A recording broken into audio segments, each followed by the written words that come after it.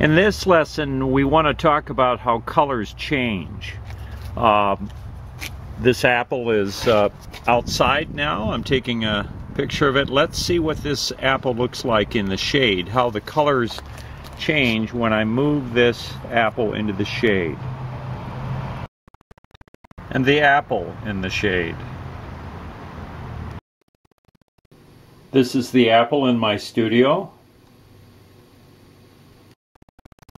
You may have heard about the dress that no one could figure out what color it is.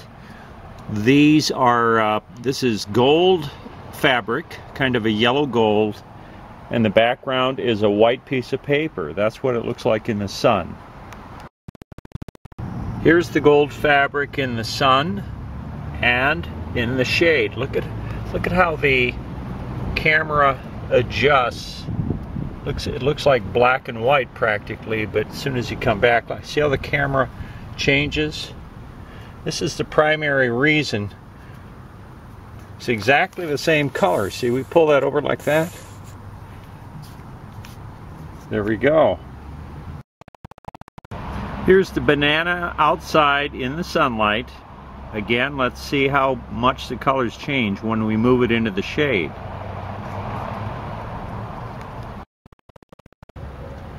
The banana, this is in the shade.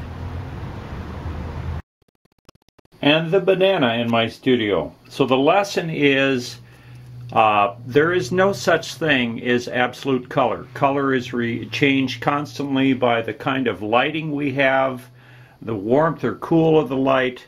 So there's no such thing as knowing what is the recipe for painting a banana, an apple, or a face.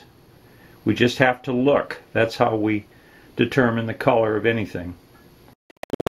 The color of my hand. See how it goes blue there? Now watch that same color change here, and that's my hand, and it changes color and it gets different colors depending on the lighting that is there. So everything reflects color, everything changes color, so the colors we're going to use to paint skin are constantly changing here. Look at the color of his neck and look at the color of his forehead. The reason the colors are different is because this is being hit by much more light and this is in shade. So is his neck really a different color skin than his head? No, not really. What affects the lesson that we need to learn in all of our painting is there is no standard color for anything, whether it's skin or the sky or a tree or green grass or anything. Colors always change. Color is relative. So we don't want to ask the question, what color should I use to mix skin? Or what color should I use to, paint a banana or an apple or whatever. So we have to look to find out what the color is. That's what the lesson is about today.